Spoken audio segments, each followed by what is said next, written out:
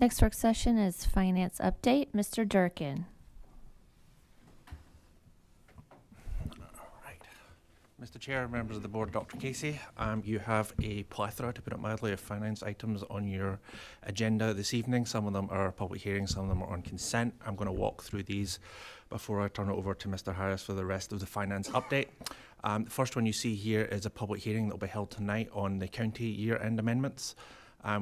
As we typically have every year, we do anticipate a surplus on the revenue side.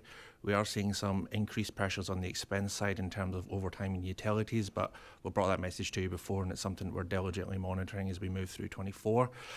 What is atypical in this process this year is that we are recommending to appropriate some of that projected surplus.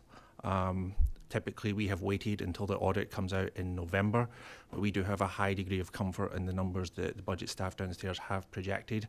And rather than wait 6 months almost to jumpstart on some much needed projects, we are recommending to appropriate some of those funds right now so that they can get a head start.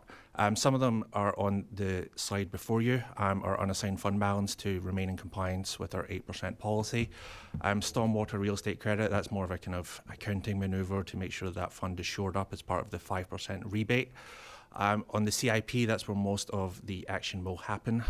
We are proposing to add funds for a third access to Cosby High School, some land acquisition for any economic development opportunities that arise, an inflation contingency, and also, as you know, that we reserve our BPOL revenue surplus typically every year. That is one of the items that will be recommended to appropriate $10 million. That will be to have a down payment on the north-south connector at Upper Mag. And then there are some other items on your year-end amendments. You heard Mr. Bowles talk about the VATI grant, and that will be on there to appropriate both the local and state components of that. And then there are some bond proceeds that we had from our recent sale that we are proposing to put towards River City, the Western Area Middle School, and Bensley Elementary School.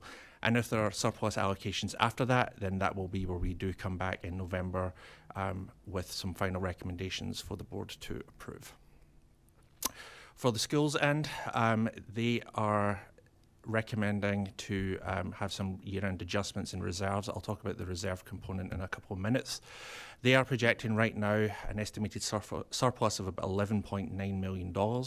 They, opposite to us, are seeing that typically more on the expense side. There's a slight revenue shortfall due to the state skinny budget that Ms. Walker referenced earlier. They do have some rollover of funds for things that have started in 23 that will roll over into 24. That is a typical thing that they have every year. We are recommending that that be approved. They do have a proposed reserve allocation of surplus dollars. Given where we are with the state budget process right now, we are recommending not to approve that, but postpone that until we have the final results of the audit later this year in October and November. Yeah, and I think the important point there, because this can be a sensitive item. This is not advocating to take or divert any of the school surplus to any other, use. But until we get all of it, Ms. Walker, like Gerard said, sort of painting that very uncertain picture, we just want to sort of hold back on the decision for how to further invest those dollars. The difference on our side, we're doing a little bit of that, but we've also got some of the timeliness issues that Gerard talked about that we really can't wait around on. So it's ours is a little bit more of a hybrid. They've got more uncertainty, so we're just going to postpone that until the fall, come back, and have a fresh conversation about how to invest those same dollars. And then finally, they have a request to reallocate some CI project savings that they would like to move to the Western Area Middle School project. It's kind of process that we typically have on our side as well. As I say, we do recommend the approval of the rollover and the CIP allocations, but do postpone the reserve component, as Matt just pointed out, until the audit in October and November. Moving on to fiscal year 24, we do have some slight amendments.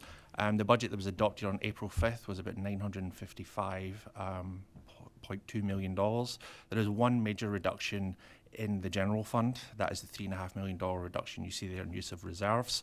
That was to to be put towards River City projects, but as I mentioned earlier, we did have some bond proceeds with the recent sale.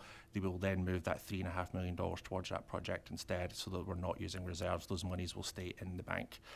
There are some additional positions being added that will be a net neutral adjustment to the budget. I won't walk through them all, but there is the police department reorganisation. The sheriff is asking for a part-time to full-time re-accreditation position.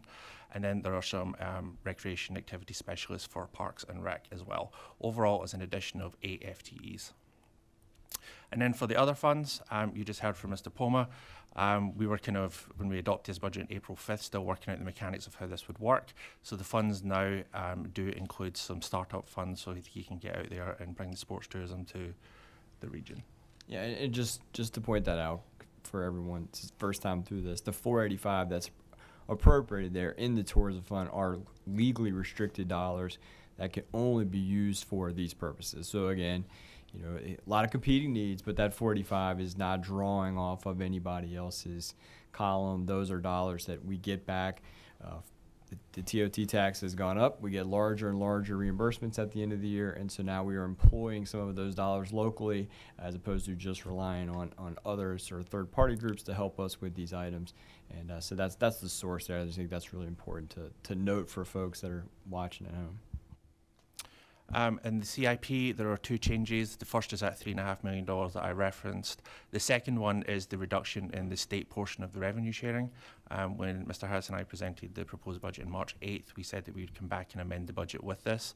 The state has paused this till at least FY25. The local funds in there for $5 million do remain. They will be part of an overall transportation contingency. Especially with the inflationary environment that we're facing right now. And then finally, there are some small tweaks to some other funds that are a direct correlation as a result of phase 2 of the pay study that you see there before you. Before I turn it over to Mr. Harris, does anyone have any questions? Right. Gerard, so this June is probably our second busiest month, so just going to run through a bunch of quick hitters here for the rest of the presentation. First and foremost, circling back, last month you all gave final approvals for the bond sale. Where we had a group that went to New York and made the pitch for the county. And I have to thank Mr. Smith, who you wouldn't typically, think he was part of that group. And I think it really speaks to the holistic view that the agencies take, of locality. It's not just sort of what's in your financial reports. It really is your entire spectrum.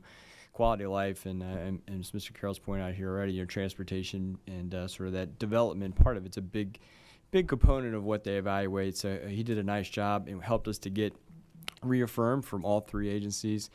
So that's the best news on here. We did complete the sale with those ratings in place.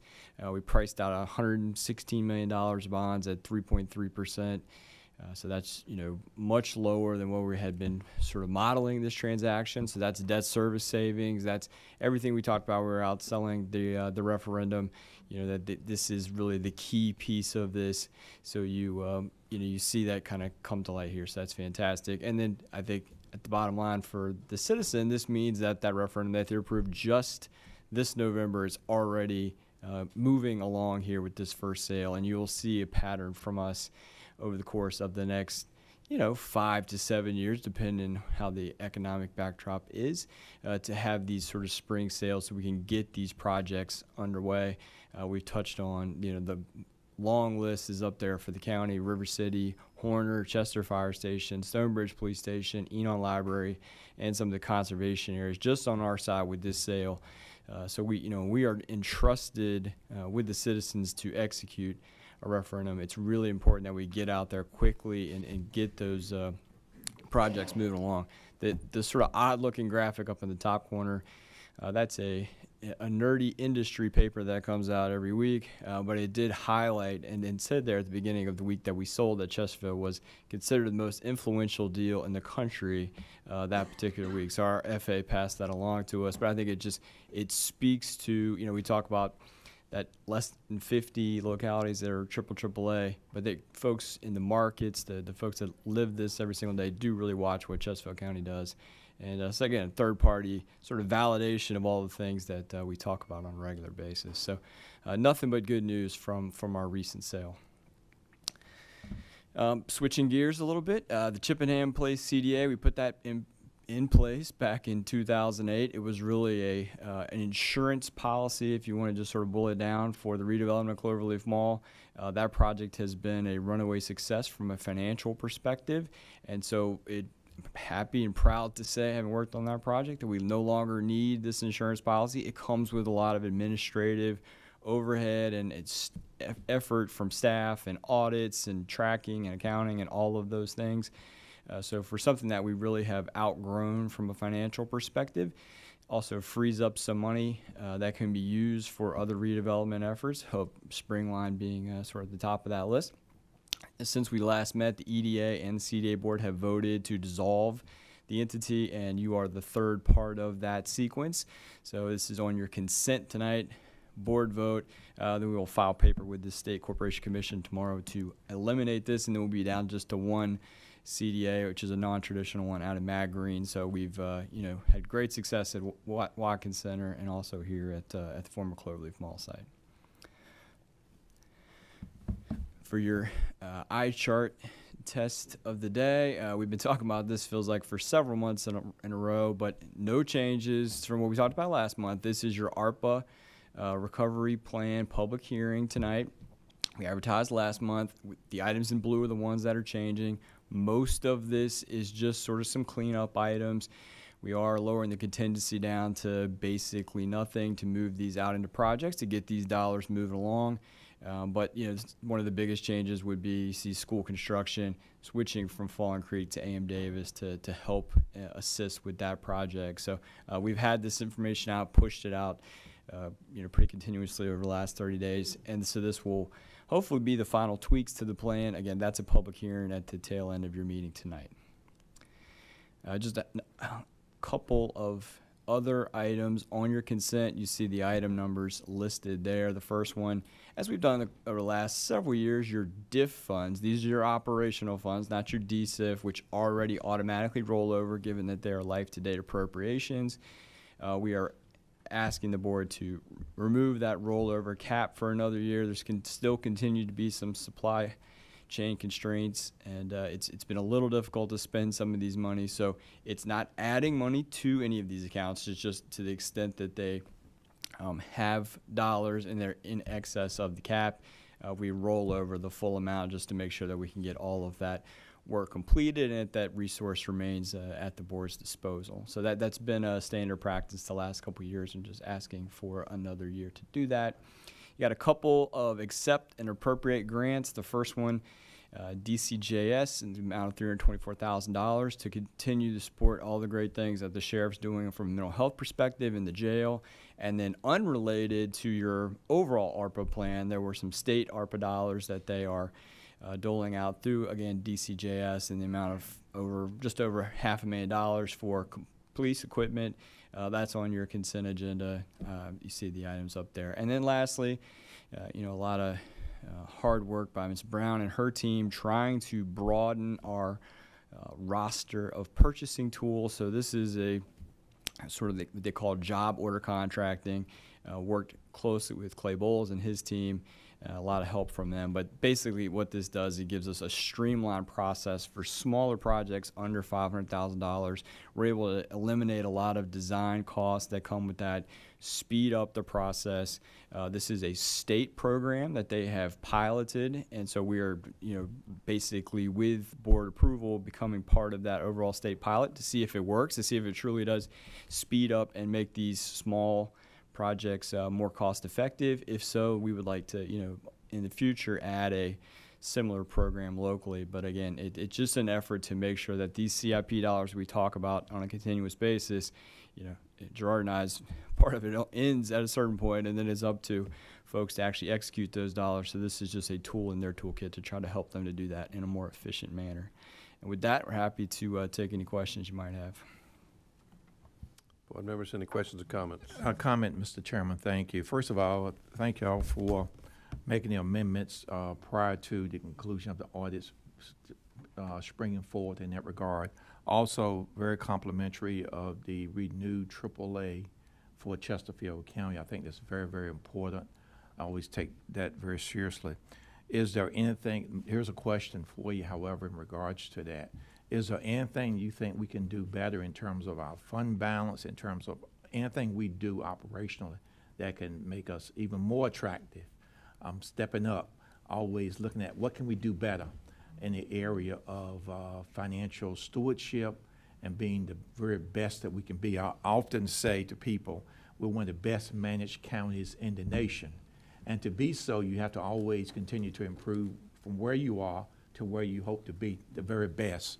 And so I'm just asking if anything y'all heard in terms of what we can do as a board, what we can do as a county relative to improving in any area we can improve or get better or work toward getting better.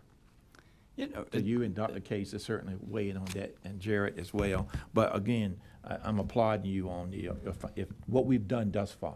No, I think it's a great question, and I think it's a careful balance. I mean, certainly I think from a reserve policy position, we could look at taking that 8% a little bit higher. The offset to that is it's less dollars to sort of deal with some of the infrastructure needs in particular we have on the ground. So we're trying to, you know, find that careful balance. I think we're in a point in our history where we probably lean a little bit towards the infrastructure piece, but we got to keep an eye to make sure that we're in line with our peers from a reserve position. And then I think, as I touched on earlier, it's that comprehensive view of the county that, you know, we met with 3 different review teams, and 2 of them had traveled to Chesterfield for sports tourism.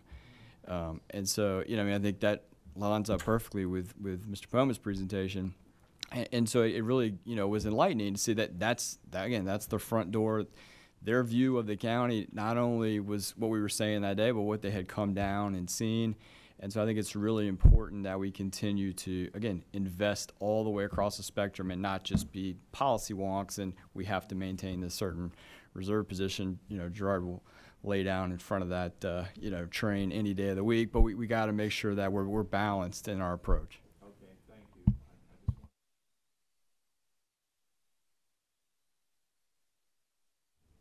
Dr. Miller. Thank you, Mr. Chair. I was curious to know, when you were meeting with the folks up in New York, did they express any kind of concern on the limited financial streams that we were working with, primarily real estate and property taxes? Did they express any concern about that?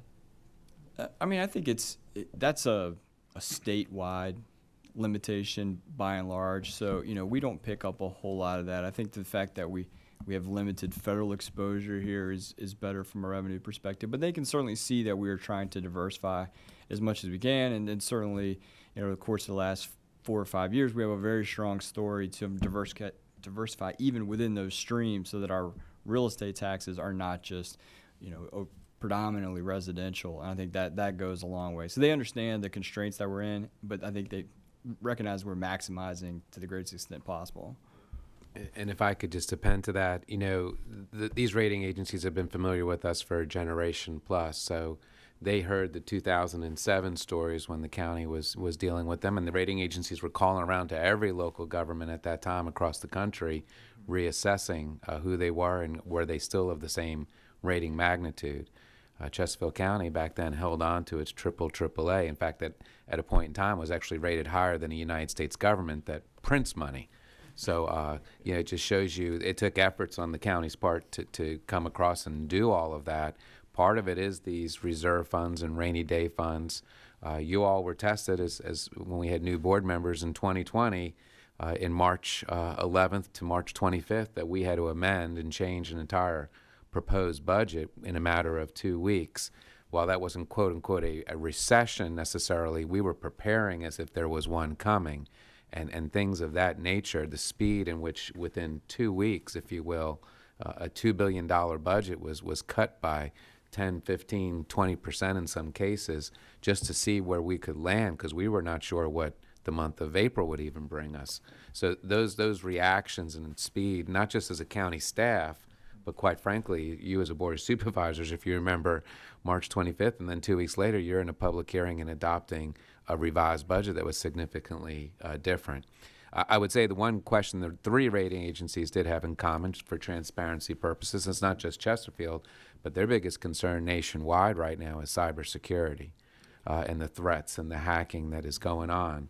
And you as a Board of Supervisors about a year or so ago met actually with your school counterparts in a closed session. We invited 2 school board members, that is, with the entire board here, to IST departments, our police department, and the resources that you've deployed, in just the recent years and will continue to deploy on cybersecurity were answers to the questions that they have given us, and much to their satisfaction.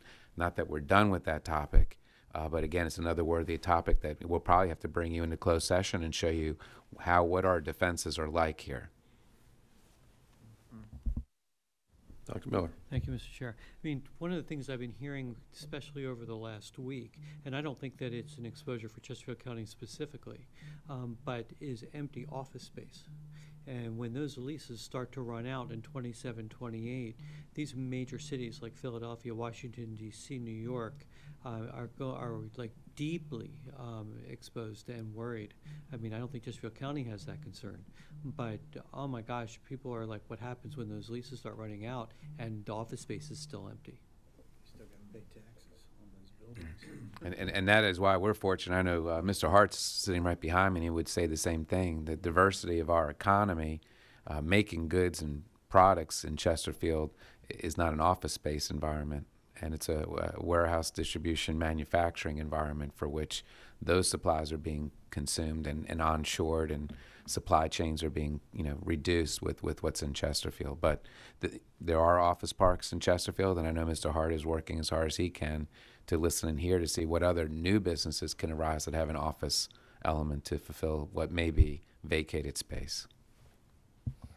Matt, we have one quick question. I think we haven't touched base on this, but you add in the fact that the CVTA has been created, and now that the county gets additional funds coming in as an additional revenue stream for transportation, and then also regional funds that are available for transportation. I mean, that probably had to help our bottom line as well with the rating agencies.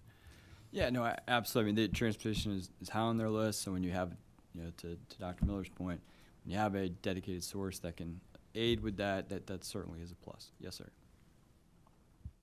Thank you. Board members, anything else? All right, thank you all for a great presentation.